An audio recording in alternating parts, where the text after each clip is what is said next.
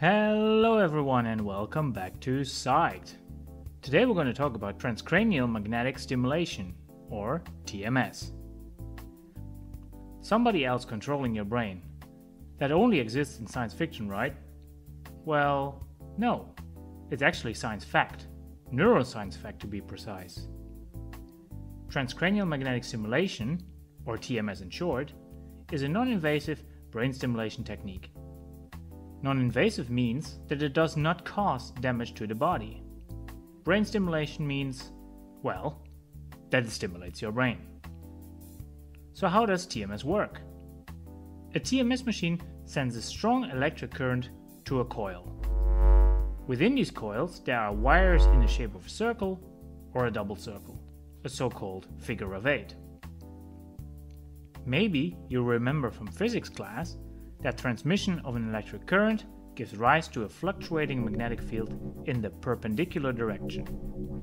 This is Faraday's law of electromagnetic induction. So that means you place the coil on top of the head and you run an electric current through that coil, then a magnetic pulse will be induced that goes through the skull into the brain. Faraday's law also works the other way around.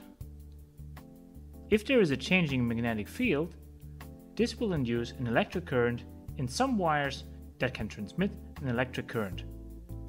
The cool thing is, the axons in the brain, which form the connection between the brain cells, basically are electric cables. In a normal situation, brain cells communicate by sending small electric signals to one another. So that means, if you create a changing magnetic field in the head, this could artificially induce an electric signal in our axons. And this is exactly what TMS does. It creates a signal between the brain cells.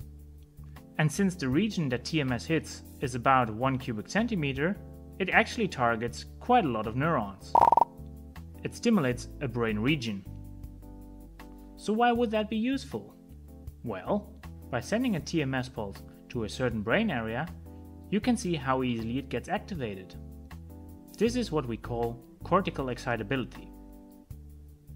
And this can give us information whether a region of the brain becomes more or less active in a particular situation. You could, for example, look if the brain becomes more active after taking medication, drinking coffee, or after sleeping, and so on. Another way to use TMS is to interfere with ongoing activity. If you are doing a task, for example you have to calculate 54 times 23, brain regions that are important for arithmetic ability would be quite active. Sending a TMS pulse to a brain region would interfere with the activity of that area. If, with your TMS, you target a brain area that is indeed important for arithmetic ability, the calculation time may be longer, or you will make more mistakes. However, if the area you targeted is not important for arithmetic ability, then the calculation time stays the same.